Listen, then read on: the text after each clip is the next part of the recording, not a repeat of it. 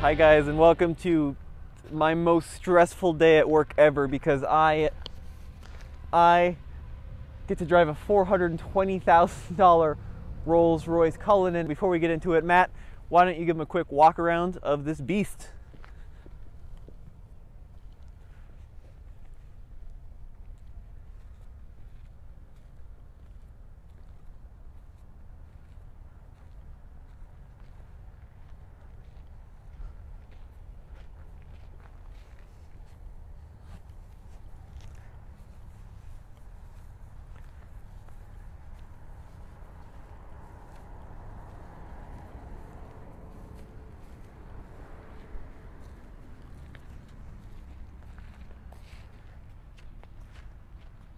Now, both Matt and I, who's behind the camera, are just, well, completely in awe of the overall proportions of this vehicle. And you're not going to be able to really get that sense on camera, but it's just massive.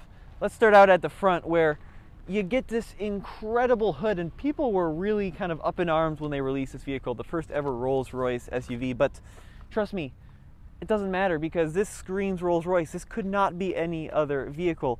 The length of this hood is monumental. It's unlike any other SUV I've ever seen, any other SUV I've ever driven, and of course you've got the Spirit of Ecstasy right here at the front. You see, I think the misconception is it's not just another SUV. I couldn't take this Spirit of Ecstasy off and put on a BMW badge. It wouldn't look right. This looks like a Rolls-Royce first and foremost. Now, some of the cool things you'll notice down here on the side, we've got these Rolls-Royce emblems that are always vertical. They always remain vertical when you drive along. All right, so under this massive hood, you'll find a 6.75 liter V12, and the impressive number on this engine, 627 pound-feet of torque, well over 560 horsepower. Just an absolutely incredible work of art. Now, the crazy thing is, let me start it up, and you'll have no idea it's running.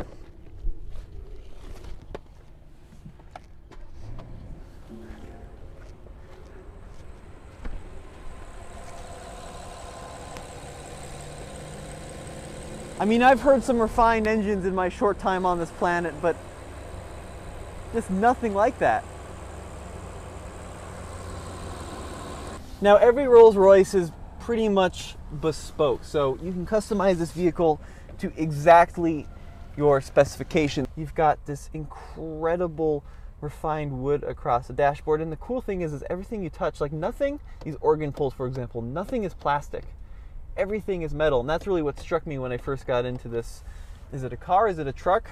This battleship, is that you just can't get away with any plastic in here. It's all high quality. There's also a bunch of weird stuff you do have to get used to. For example, look at these fan controls. It's off, high, medium, max, and soft. Not low, but soft. And then you of course have these temperature dials, which are classic. There's something straight out of like a Corniche from 40 years ago.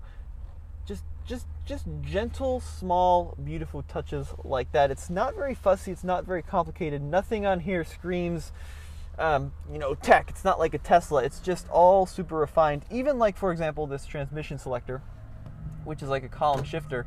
The end bit's plastic, but the actual stock is cold and it's metal and it's beautifully made. What do you think in the comment section below? Now, this one is a little funny. It's got some teal accenting across the inside, so you got teal on the seats, teal through the doors. On the gauge cluster here, it's not fully digital, and what I mean by that is you still have these round bezels, but everything within the bezels is completely computerized.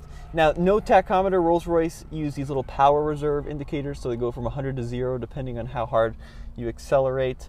You've got fuel, temperature, and speed, and I think that's just about all you'd ever need. I'm still trying to figure out this infotainment system a little bit. It's basically, if I'm being honest, this is the one thing that could be BMW. It's largely the same as like in iDrive, so you've got, you know, your map functions. Menu's a little different in the design. Of course, you've got like some Rolls-Royce touches. One thing I don't like very much is when you put it in reverse. That should be a Cullinan. Why is that not a Cullinan, that little 360-degree angle car? But anyways, I digress on that one. Let's take a look at the rear seat. So the rear seat, first thing you notice, of course, suicide doors. Once again, you have this beautiful carpeting throughout the interior here. And the coolest function that Matt noticed is, ready for this? Fold down picnic tables, push another button, fold out little TVs here. And they're all controlled via this touch panel here in the middle. So you have the same kind of sort of iDrive function that you had at the front. And then I can all make it just disappear by folding that panel down. Down here, temperature controls, the same soft, medium, high, and max functions. Of course, heated rear seats. What would you come to expect on something like this? And then center armrest. Oh my goodness. Other things you'll notice is there's actually a rear partition between the main passenger compartment and the trunk area. Of course, these headrests have these nice squishy little pillows on them. And then down here, look, you even have foot vents. And once again, everything is chrome. If it could be chrome and polished and brightened, it's going to be chrome, polished, and brightened. Not only do we have the suicide doors, but integrated into them is the umbrella. To start up a Rolls-Royce Cullinan, there's a start button here on the left side. I don't know if you can see that, Matt. Yeah, foot on the brake and start it up. And you're greeted by a symphony, of course, not just your standard door chime, because that would be very déclassé, if you will. I do have the spec sheet here. So, total suggested retail price, this is a lot of zeros, $420,630. Some of the interesting options, Matt, those rear TVs, the rear theater configuration, $8,000. Indulge bespoke clock, so I believe that's that. It's a nice looking clock, right? But that is a $5,000 option. The Spirit of Ecstasy uplit is, what's that, $4,500. You're probably laughing at me saying, I could hear the engine from the outside, but what about now? I don't hear, I don't feel, I'm not even sure if the engine's on. Did I mess it up? Nope. It's definitely running, but you just simply can't tell. So to put it in gear, pull down on the stock. I can't begin to explain to you what an incredible experience this is. The hood is the longest piece of metal I've seen in my entire life. I mean, you could play an entire game of soccer on that hood, or football if you're from America. That's just bizarre. So pulling out onto a real road in a car worth more than I'll ever make. Okay, any traffic? Nope. So come to a complete stop, and let's see what it'll do.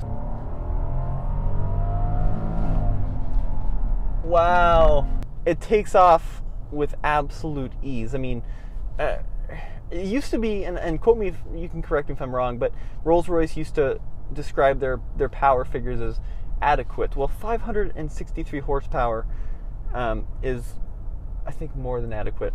Well more than adequate. I don't know how much this vehicle weighs, but I'm suspecting a lot. Funny enough, it does have even an off-road mode with hill descent control. It was someone's job to draw a Rolls-Royce Cullinan on the hill descent control button. Isn't that funny? Imagine that meeting. But the second thing you're struck with, besides the incredible amount of torque, is it rides like no other German car. I mean, it's floaty. Like, why can't every car be like this? And I'm not talking about, you know, having decanters in the back seat, but I'm talking about the ride quality, because this is what we need for American roads. You know, look, we're in South Carolina right now, going down a 4-lane divided highway in a straight line. Why do I need precision handling and tight steering? This is how Americans drive back roads and freeways, and the Cullinan is just built for it. I think every car should be a Cullinan. We need to get back to that kind of attitude where, why would I want a vehicle that's performs on the Nürburgring when I'm driving around every day to the coffee shop, or in this case to Burlington Coat Factory. If you're an Office fan, you'll probably get that reference pretty quickly. Like, I was a little bit on the fence when I heard Cullinan. I'm like, it's just going to drive like an X7 or an X5. It does not. it is not like an X5 or an X7 or any other German or British vehicle I've ever driven. It's not like a Range Rover. It's something really special. It's like an extremely well-made chunk of granite that's just suspended on a cushion of air, and that's basically what it is. As always, go back to TFLcar.com for more news, views, and real-world Rolls-Royce Cullinan reviews. I really want to take this off-road, and I really want to tow with it, so maybe we can convince Rolls to let us do that.